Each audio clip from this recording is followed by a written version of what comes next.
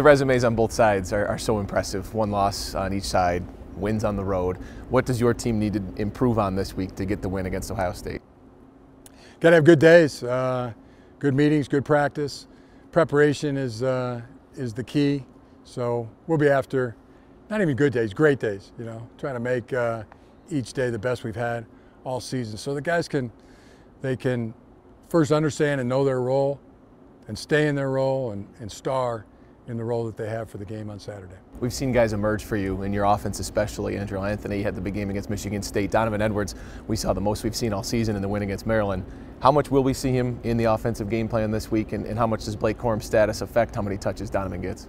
Yeah, and I mean that's such a cool thing about our team is I was going through it, and I didn't even count all the numbers, but the amount of guys that have contributed in a game this season to the Michigan football success, it's staggering. It's more than any other year that I can remember on any other team. And the cool part is it could be any one of them this week, and it could be somebody new. So it's an exciting thing.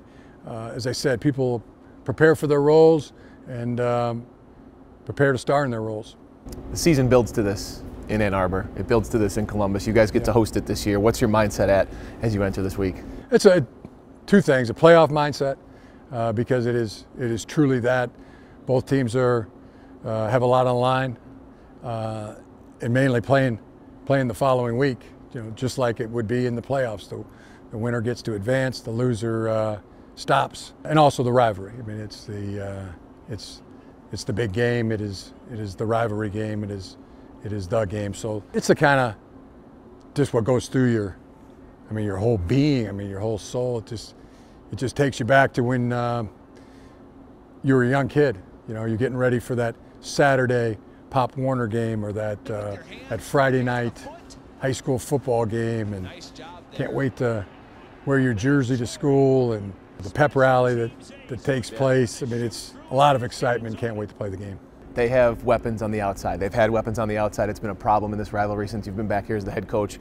How do you solve that problem this week the best that you can?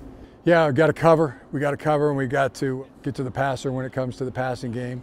The weapons they have in the running game are very good too, and we've got to get off blocks.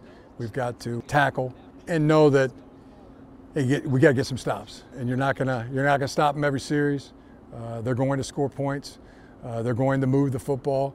And then it's going to be the offense's job to respond, drive the ball, get points of our own. Special teams will play a key role in determining field position and maybe chip in with a score too. You know, maybe the defense chips in with a score. I mean, we're going to have to answer their ability to put points on the board ourselves. All right, have a great week. Appreciate it. Continue. Thank you.